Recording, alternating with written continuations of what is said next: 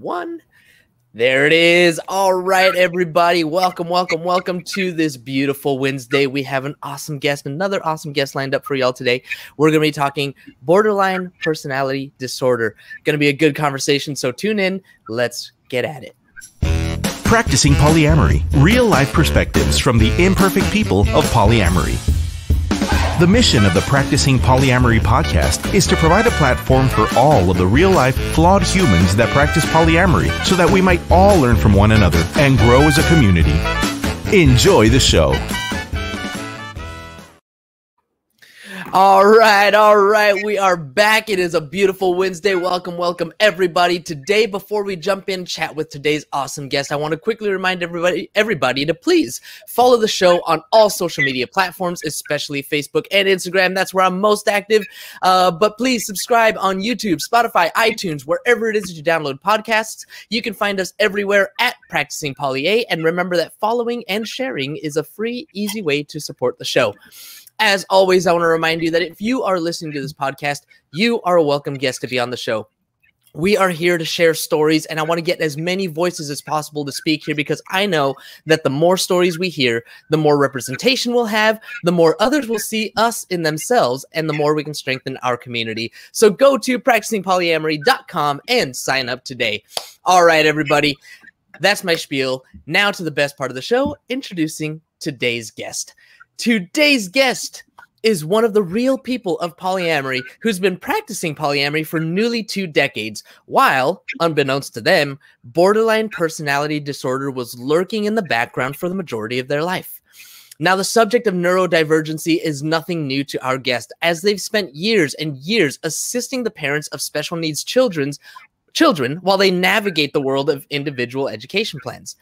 Our guest is passionate about being a voice for those children, finding fulfillment in uplifting them however they can. When they're not busily researching and learning more about BPD and polyamory, our guest enjoys showing appreciation to loved ones by making thoughtful, handcrafted gifts. So as a true polyamorist, they're a lover of people. If you are or are with someone who's also navigating borderline personality disorder, our guest has a message of hope to share and reassurance that it's not all doom and gloom. So tune in. Joining us today from the Buckeye State, welcome to the show, Staci Gatchett.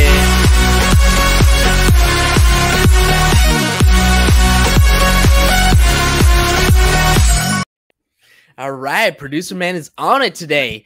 Staci, welcome to the show. Thank you so much for hanging out with me today. Thanks for having me.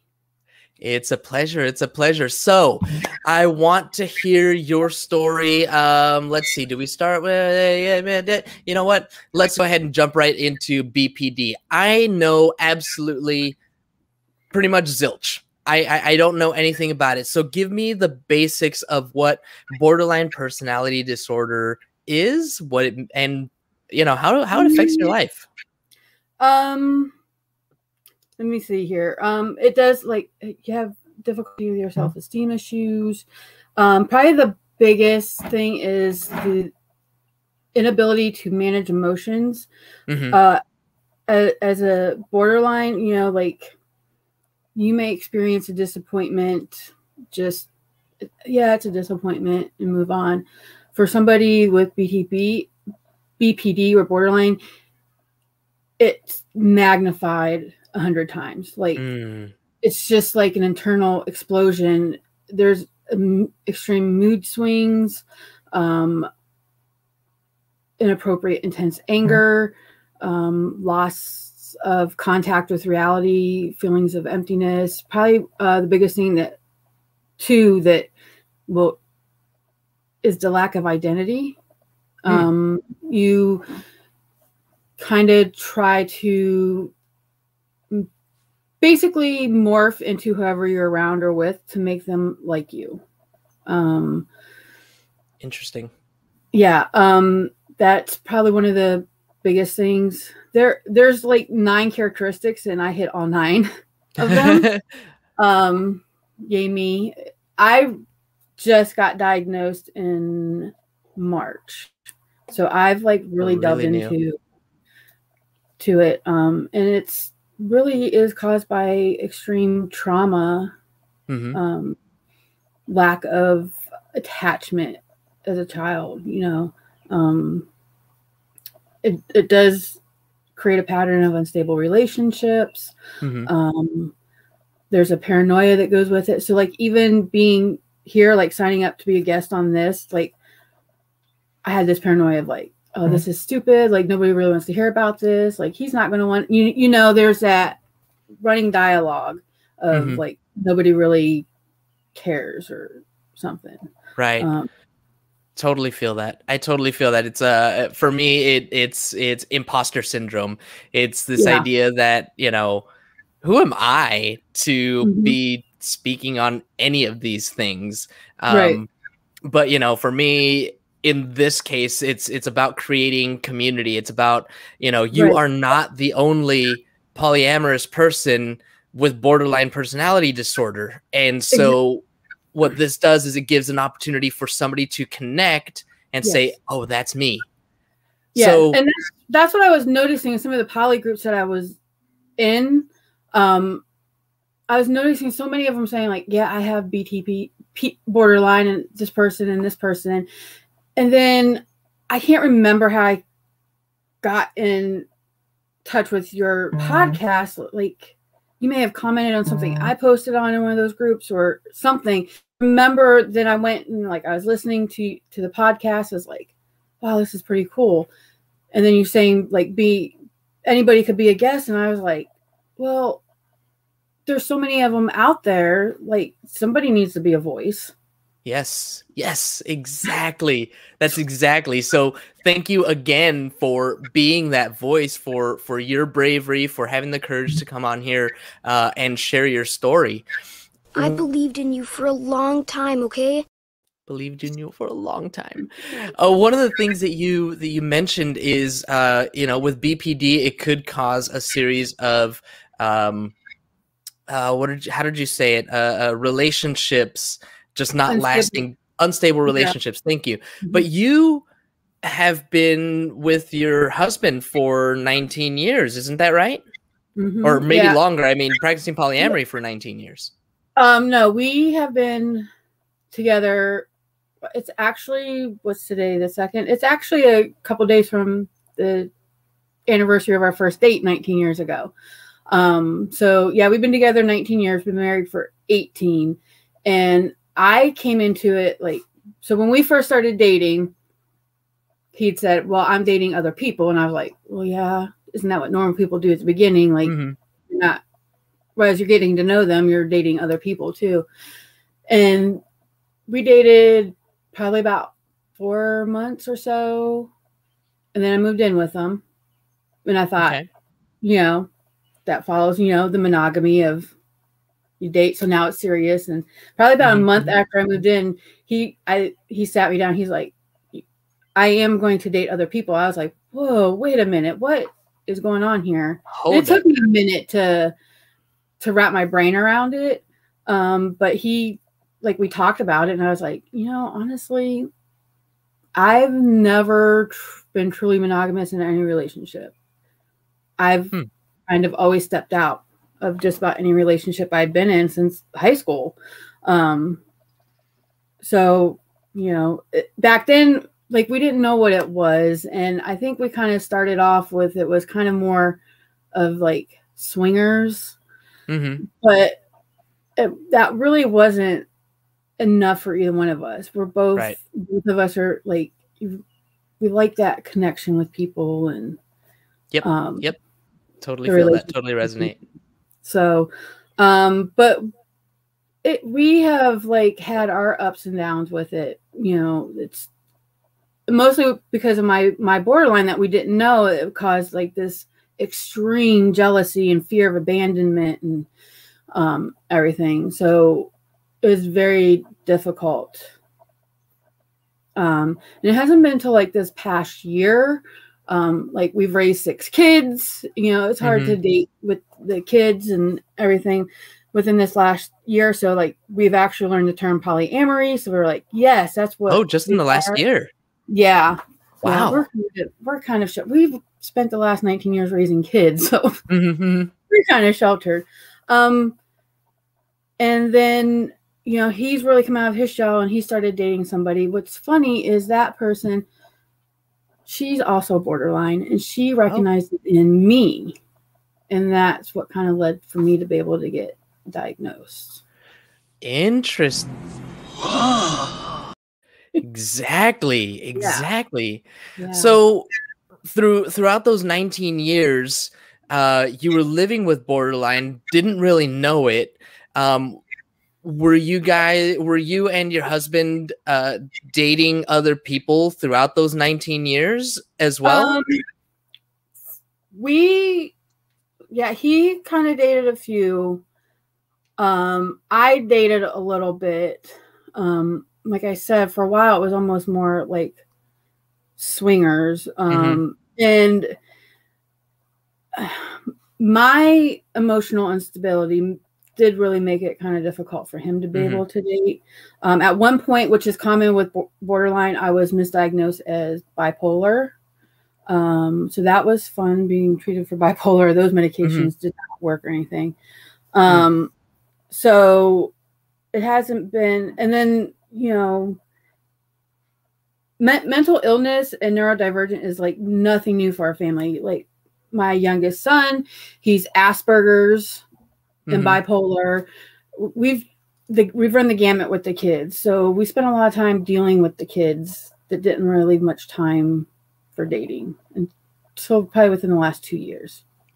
Got it. No, the reason I was asking was if that, you said that before you and your husband got together that, you know, neither one of you were really quite monogamous. And so I was wondering if that had, you know, if continuing down that non-monogamous path kind of helped with the BPD, but it didn't sound like it. It sounded like it actually, if ever he was dating, that it exacerbated those symptoms and kind of made things worse.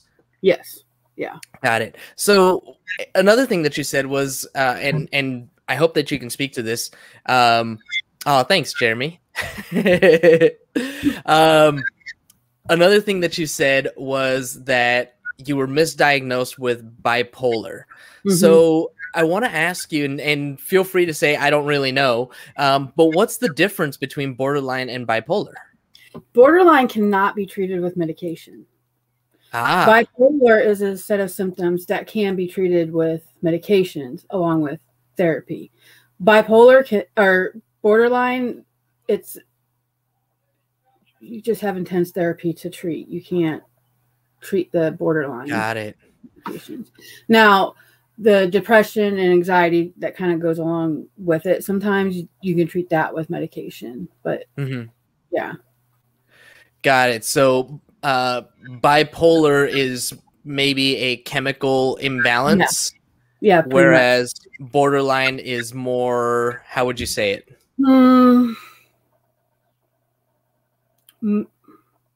I'd probably say more of like a processing in the brain of events, an emotional, it's a lack of emotional regulation. But it's not from a chemical imbalance. It's just something else. It's kind of like basically the processing of your brain being damaged from trauma. It's kind of along the same lines as like what happens with PTSD in that sense with borderline. Yeah. Oh, okay. I'm kind of curious, but I don't want to dig into like what kind of trauma might cause. Like, feel free to not share your personal story if you don't want to. But maybe for me, it was basically the abandonment by my mom when I was younger. I was reading, which one is it that I read it in, that I could almost pinpoint the exact point of when this would have happened. I think it was, I can't remember if it was in Polysecure or the I Hate You, Don't Leave Me, where I think it was I Hate You, Don't Leave Me. There was a point where the brain starts a development that secure attachment, like to be away and know that they're going to come back. The problem was that at the most crucial time of about that 18-month period, my brother was born, and then by the time I was 2, because I'm the oldest, by the time I was 2, my parents divorced. I wasn't really wanted by my mom. My mom didn't really want a girl. So at that crucial time of where I would have been developing that secure attachment of knowing like people go away and come back, I had like my mom going away and not really coming back. So, and then that just continued a pattern of continued abandonment by her throughout my years. And then, being raised by my aunt who was undiagnosed, bipolar at the time. It was like a real chaotic environment that I grew up in, and not seeing how relationships really truly work. Got it. So that kind of trauma, the attachment there, the insecure attachment, avoidant attachment, not sure which one necessarily applies, but it sounds like you've been doing a lot of reading on that attachment theory. Yeah. Can you tell me what you've learned about attachment theory and how it applies to you with your borderline? With your borderline. I'm still kind of like in the dark with it because it's hard for. See, I didn't think about the attachment theory, so it's a tough subject. So don't feel bad at all. Yeah, I didn't like write notes about like, so I can't really remember where I was at because when I was reading Polysecure, which I haven't finished yet, I'm like half. I have like 4 different books for it, so that's the biggest issue there. So I can't really. It's been a while, so unless I take notes, sometimes my brain forgets. No worries. Yeah, no worries. I was just kind of going off the cuff there, seeing what you might remember from that, because I did listen to Polysecure. I'm an audiobook guy, and my husband is too. It's great. But man, that is one book that gets so deep into a lot of these subjects. And I listened to it twice and I still didn't fully understand it. And I'm like barely remembering the terms like insecure. Hold up. Wait a minute. Exactly. I'm like, oh, shoot. What did I read? What did I just hear? So there's definitely a lot of stuff that goes into that. But all of the other research that you've done, you've got some notes there. Tell me about some of the things that you have learned that you would like to share with anybody else who has borderline. Well, first off, you're not really crazy. I know that I would just feel like I didn't know what was going on with myself, and it's been kind of eye-opening since having the diagnosis. It's almost like, okay, now I know what's going on. Another one of the biggest markers of borderline is the black and white thinking. It's either all good or all bad. And in the borderline community, there's a term called favorite person, which unfortunately my poor husband is. And you do not, it's not, it sounds like, oh yeah, favorite person. No, if you're borderline's favorite person, you're going to need just as much help as they do to break that favorite person bond, because one minute you're idealizing them, they're up on a pedestal, they're perfect, they can do no wrong. But the minute that they say or do something wrong, then it is all hell has broke loose. They're nothing but all bad. I don't know how many times, probably just in the last couple of months, I was like, we're getting divorced, you're moving out, I'm taking your name off the deed of the house so you can't have it. Like, just, and it would be over something stupid. One of the biggest things I've learned too, though, is there is treatment to help. The biggest one that I've used is dialectical behavior treatment, or DBT, which the main core of that is mindfulness, learning to be mindful, be present in the moment, to help, check your facts, help it helps you stop with that black and white thinking. The I started this in group therapy, the dialectical thinking, and one of the first things they said was that with dialectical thinking, two things can be true at the same time. And I'm like, listen, somebody is smoking something somewhere, because that, that's not possible. It's either this or this. So that has been really eye-opening to figure out the gray thinking, yes, somebody may have hurt my feelings, but that doesn't mean that they still aren't the good person that I think that they are. And I've started something new. It's called EMDR, eye movement desensitization and reprocessing.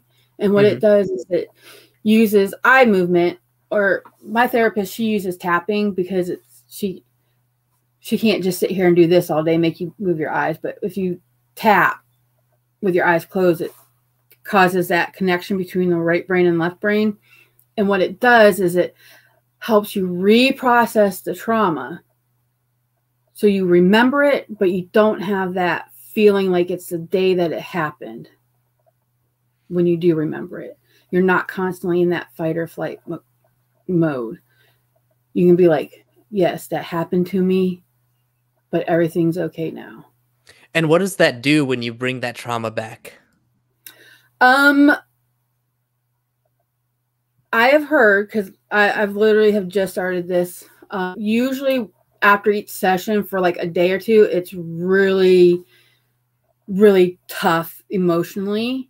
But then after that, after you get through those first couple of days after each session, it just gets easier and easier. It's like, okay, you've brought it to the front. You've had it's almost like that last hurrah for your intense emotions with it. Got it. So it's giving you that opportunity to process it from a healthier place, which is where you are now, as opposed to when that trauma actually occurred. Right. Super interesting, super cool stuff. So, as you're talking about this, and as you're explaining what happens when you have, I'm going to refer to it as an episode. You kind of lose yourself, it sounds like. And, one of the things that you said was that there's not a medication necessarily to deal with this. How do you like bring yourself back? Your husband, your favorite person, does he help you to say, hey, look, you're like, here's a sign, right? This is happening right now. Take a moment to step back. How does that work? It depends on how deep into the episode I'm in, but for the most part, he can be like, you're having a borderline moment. This is, a borderline moment. Him being my favorite person, it's hard for me to listen to him. His girlfriend he's seeing now, the one that noticed the signs in me, who's borderline, she's easier to talk to, because like I can hear it from her better. Like I can tell her stuff, and she'll be like, this is a borderline moment. And she's had the DPT and stuff, so she can be like, I think this is a time to check your facts, or to have an opposite action moment, or, stuff like that can help. And I'm more likely to listen to her, because I'm like, okay, you know what you're talking about. Sometimes with him, I'm like so into the emotion that I'm like, you don't even know what you're talking about. And I'll tend to feel like when he does that, I'm like, you only see me as borderline, and you can't see that I could be right about something, or, it gets to be really, really difficult. And the funny thing is that most therapists will only take on 2 borderline patients, because taking on one's like taking on 5 patients, taking on 1 borderline. And,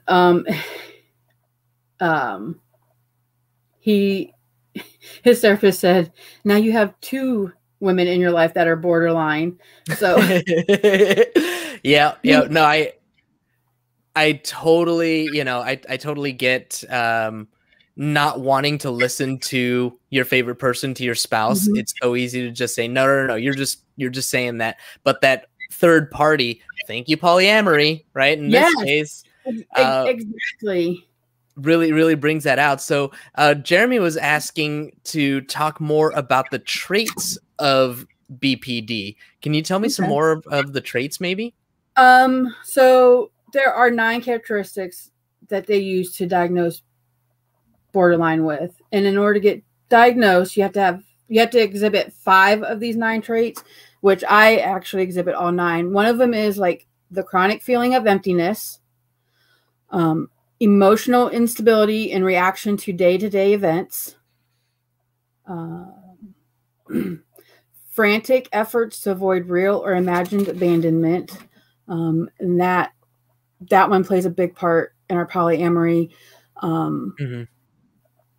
So his girlfriend Tracy, we used to call them triggers, but she didn't like the word trigger, and I kind of didn't either. So we started calling them activations. Our activations, the things that activate our borderline.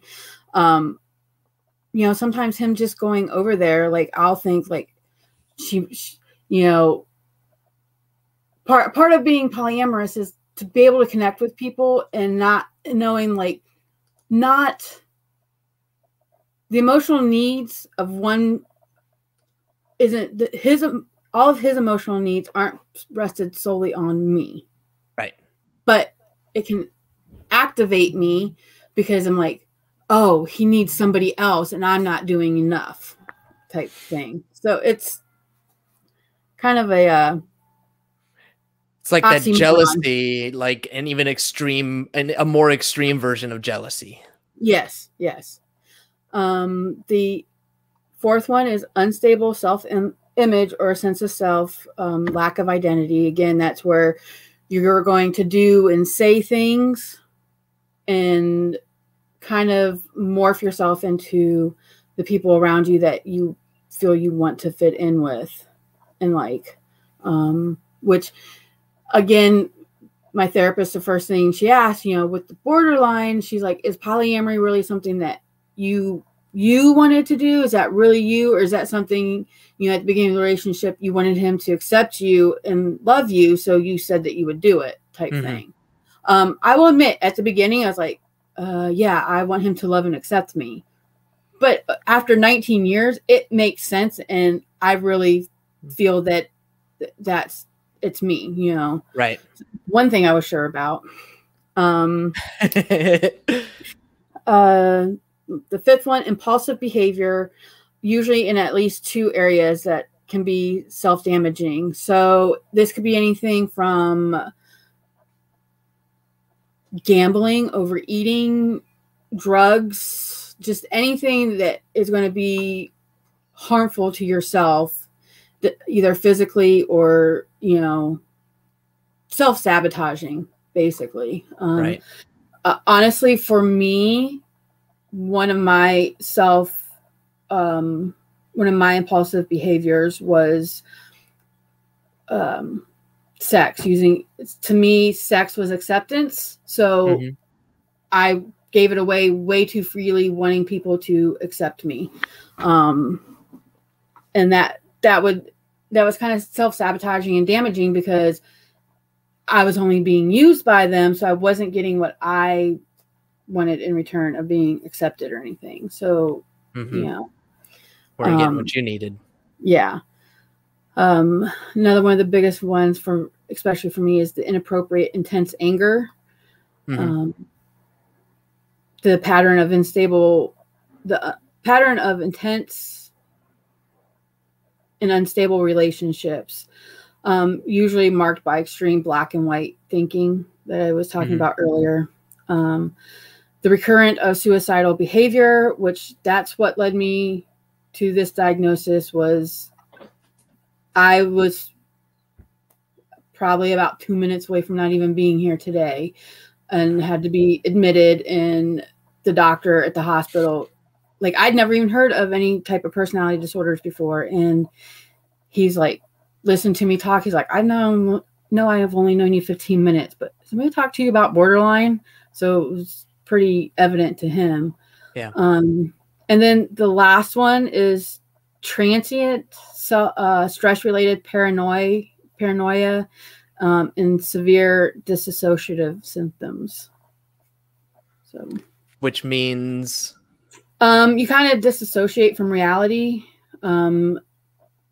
You create these scenarios in your head that are so real and intense that you actually believe them, and you think that they're real. Got it. Wow. Okay, so that's a lot. Yes. That you're carrying, and that kind of makes me think, okay, now I understand why a therapist might only take 1 or 2 patients at a time. And shout out to your husband, your partners, people that are helping you get through this. Sounds like you have a lot of really good support. Is there anything that you would want to say to your support network? I think he's wonderful. That too. I'm a lover of love. I love being in love, and I love them all. Like my husband, I adore. His girlfriend, I absolutely adore her and love her. Because again, without polyamory, we would have never met her, and I would probably still be suffering, honestly.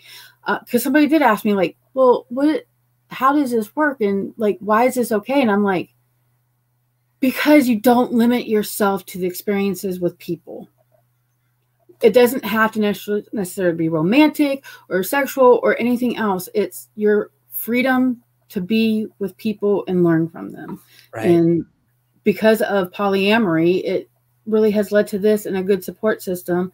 And even my current other partner, it's only been a month, but he's been really, supportive. He's been supportive in the way that it's finally a relationship that's like, he wanted to be slow because I have a tendency to be like, let's go. This is a relationship. Let's go. Let's dive into it. Fall in love right now. And that I guess has always left me empty. So he's been great with teaching me like, hey, I can slow down and do this the right way. Nice. And I'll be honest, listening to your podcast, I've even told some of my monogamous friends, like, you should listen to this because there have been some great tips that could be used with monogamy too, on like learning how to be in a relationship, really, honestly. Well, thank you for that. I appreciate it. Oh, you're right. And when you're right. And you're always right. I mean, I'm not always right, but the idea is just to get this information out there. And there is so much about polyamory and the things that I've learned here that can absolutely apply to monogamous relationships. Things that I wish I had known when I was monogamous, really. Right? Yes. That probably would have helped me out back then. So 2 things, and then 1 last question for you. So first of all, do you have rainbow eyeshadow? I do. That is amazing. I was supporting my Pride Month with the rainbow eyeshadow. Yes. That is freaking cool. Do you have like a how-to video? I hope you did a how-to video showing people how to do that, 'cause that looks great. I just kind of wung it, yeah. All right, the second thing, I kind of want to start doing this a little bit. Tell me a little bit about everything that's back there on your wall. What is that? All that stuff back there behind you? Oh, this is my husband's hobby. I'm in his office. These are all of his toys. He is a big collector. This is his pride and his drawing table because he is an artist. So like his drawing table with all his toys, Hot Wheels, you name it. It's in all the toys up there. Which one would you say is his pride and joy? Ooh, that's a hard one.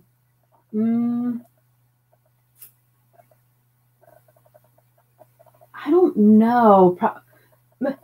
Probably his Godzilla. You can't see him, but in front of me, his pride and joy is his He-Man collection. Ooh, nice. Yeah. I don't know. Hold on, maybe. Yes. Oh, look at that. That's cool. Yes. He-Man collection. That was his thing as a kid. And he's gotten me into collecting like my Care Bears and my Rainbow Bright, my Rainbow Bright. Oh, there it is. Cute. Yes. I love it. Perfect for Pride Month. Perfect for Pride Month. Okay, the last thing that I wanted to ask you, You said that living with I was about to say bipolar. Living with borderline and being polyamorous is not all doom and gloom. What's the message that you want to send to anybody else living with borderline and is also polyamorous? I just want them to know that there's hope. There is treatment. There are really great treatments that are out there. The DPT alone, there's a workbook that you can do at home. The lady who developed dialectical behavior treatment is also borderline. So it's, if you want to, even if you don't want to talk to a therapist or anything, just doing that yourself, the workbook, is very helpful. And I think that's the most helpful thing, is learning that everything's not black and white, that everything will be okay, that things can be good and bad at the same time. And that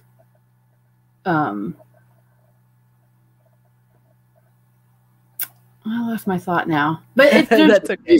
There's just hope. And I'm open for anybody who wants to friend request me on Facebook to talk more, and, you know, give them links to the Amazon links to like the workbook, or just to be an ear to listen to. Sometimes we just need somebody to vent to that's objective, you know, so. Yep. And for anybody who's listening, because we do have listeners, how can they find you if they want? So right now on Facebook, I'm Staci, Staci, Gatchet, Gatschet.